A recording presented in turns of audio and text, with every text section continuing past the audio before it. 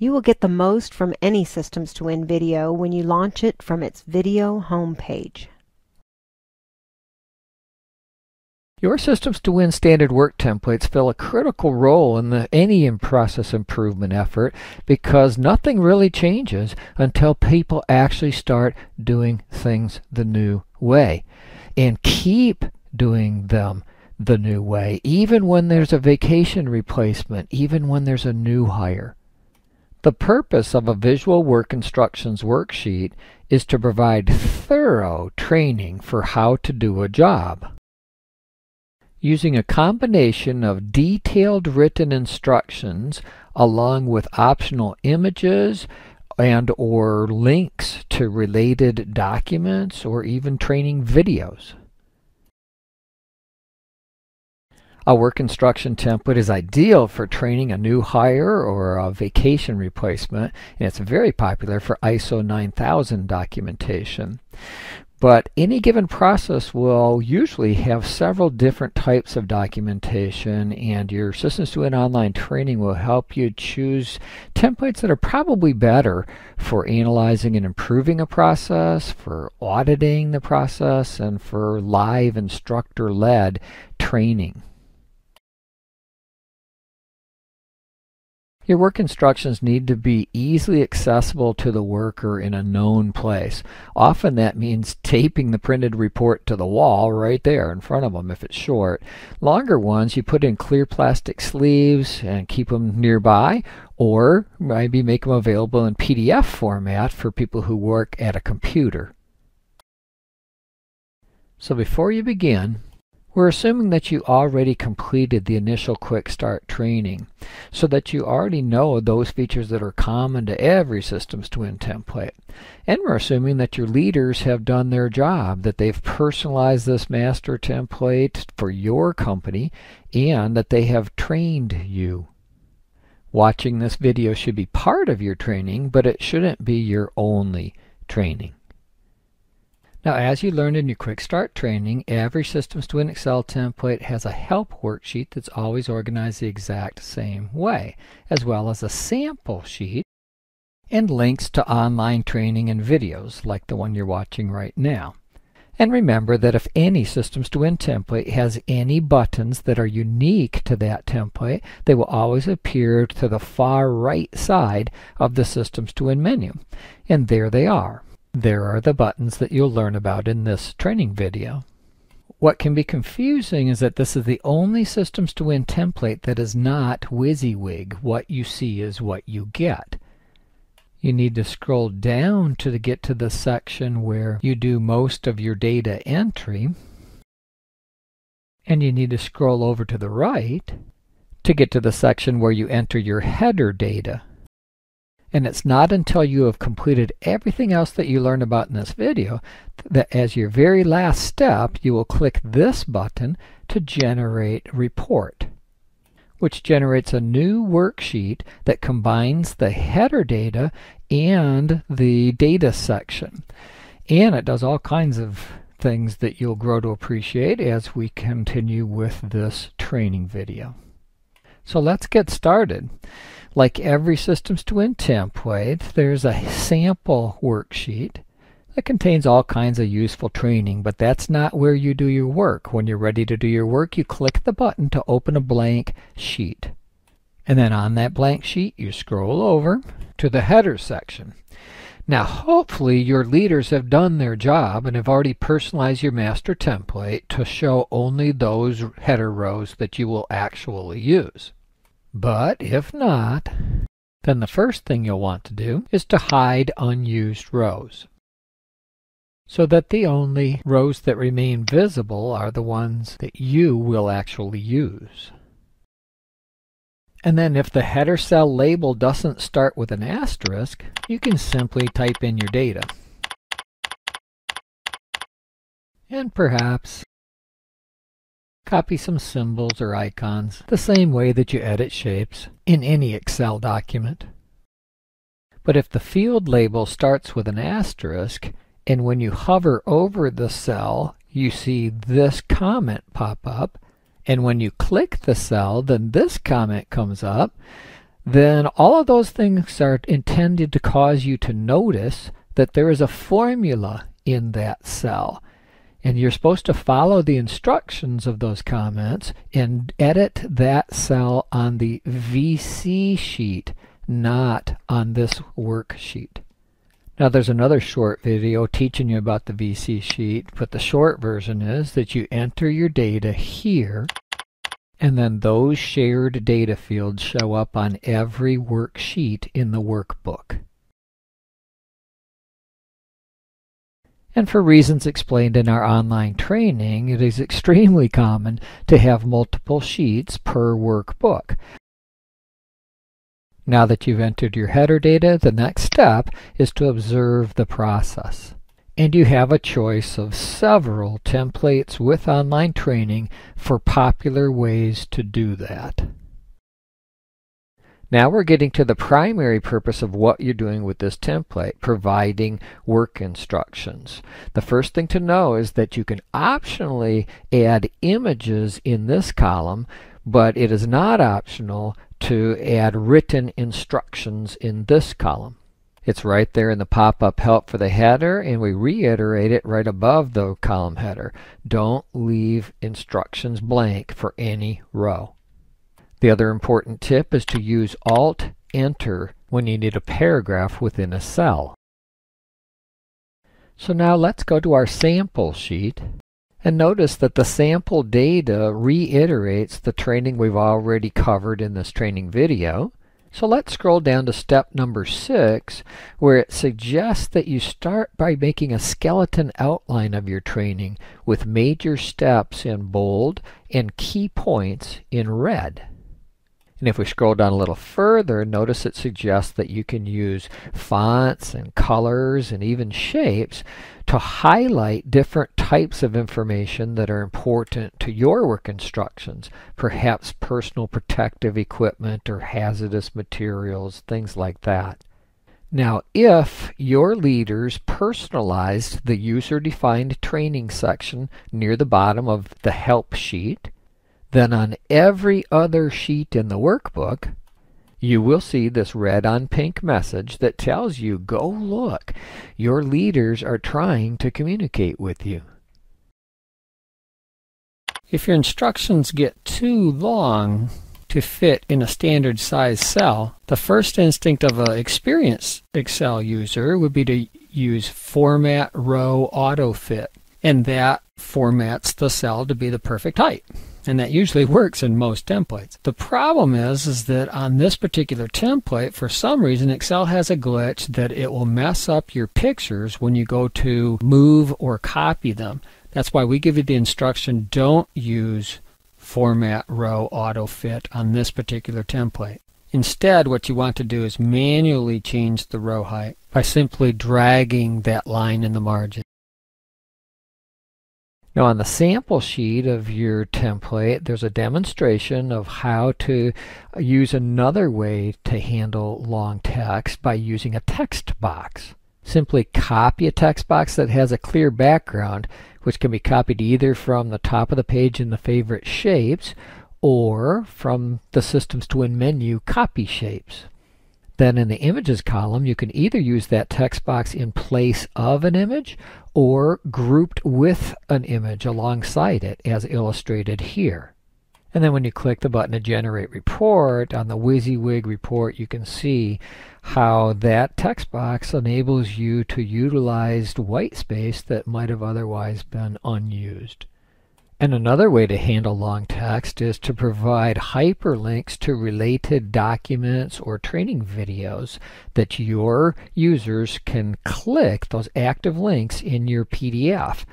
And if you follow the link in your sample page, it'll teach you how to do that. So once our instructions column has our major steps in bold and our key points in red, the next step is to add our images. So the first thing we do is select a cell in the Steps Images column, and then in the Systems to Win menu, click the Add Image button, and it will ask you if you've already reduced the file size for your desired image, which we'll talk about in just a moment. And then it's up to you to go find the folder that contains the pictures that you took. Select the picture that goes along with your written instruction, click the Insert button, and there you go. Notice that your picture has been automatically sized and positioned to fit perfectly within a normal size image cell on the WYSIWYG finished report, which usually allows 2 instructions per row, much more space effective. But what if you want a few of those images to be bigger so that people can see more details? Then on the master data entry sheet, not the WYSIWYG report, you select the image, then drag the lower right corner to your desired size, and notice that we do not manually adjust the row heights. We leave those alone. Instead, we click the button to renumber steps and allow the program to automatically adjust row heights to fit the picture. I was able to see thumbnails of my pictures when I went to scroll in the folder that contained my pictures. What if on your computer all you see are these unhelpful file names? In any Windows Explorer or My Computer window, you can use this Views drop-down to choose how you want to view your data. And one of those choices is thumbnails. One thing that we can only help you with a little bit is photography. One common photography mistake is not having enough light on your subject. Another common mistake is to shoot and save your pictures in a huge file size. Pictures used in a job instructions worksheet are small. You can shoot at your digital camera's lowest file size and it will still be huge. Although our software will automatically resize your picture to fit perfectly, the file size of your document will be unnecessarily enormous if you have a few dozen huge pictures embedded into your Excel file. In our online training, we provide several tips for how to reduce image file sizes to keep your Excel file sizes manageable.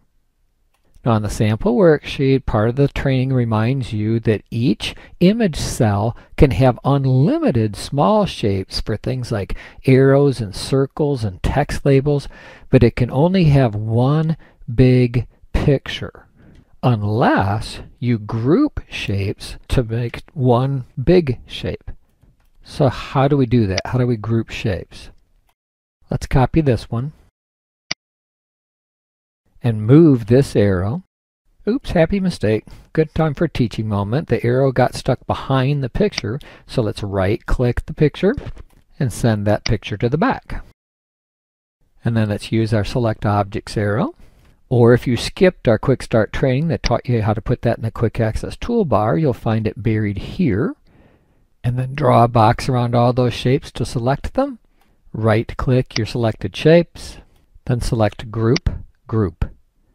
And now all of those group shapes are treated as one big shape. This is really important. If you forget to group shapes, then when you go to generate a report, you're going to get a permission denied error. So you might want to pause this video and go practice grouping shapes right now so that you seal it into your memory. To move a row, you first highlight the entire row. Hover your mouse over the edge of the highlighted area till it turns into a 4-sided cross arrows. Then right-click and drag. Then release your right mouse button and choose the Shift down and move. To copy a row, you use Shift down and copy. But you already knew that if you didn't skip the Quick Start training. That teaches you foundational Excel skills that you'll use not only with every Systems to Win template, but with everything else you do with Excel. To delete a row, it's really important to use your Select Objects arrow to select all the objects in that row, and then delete all the shapes in that row before you delete the entire row. And then notice that your step numbers are now wrong until you click the Renumber Steps button, which will automatically renumber your steps. But what if this step isn't supposed to be step 20? What if that's supposed to be additional clarification or an alternative to step 19 and step 21 is supposed to be step 20? What do we do then? We select the cell for step 20 and then in the formula bar we type anything that doesn't start with the word step. And then when we click the Renumber Steps button, it skips that cell. To add a row, you select a cell in the row below where you want to add one, then click the Add Rows button, then click OK. And there you go.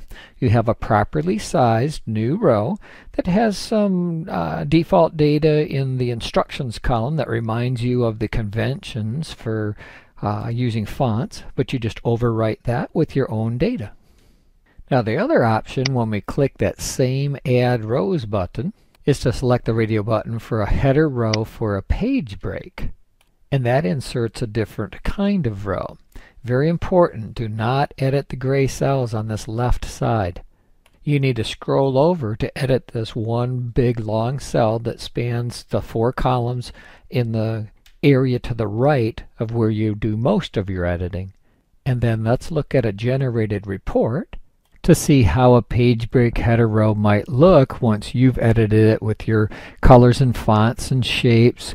And notice that blue line means that that's a page break. So in other words, you've got control over how you want to divide your work instructions into logical sections.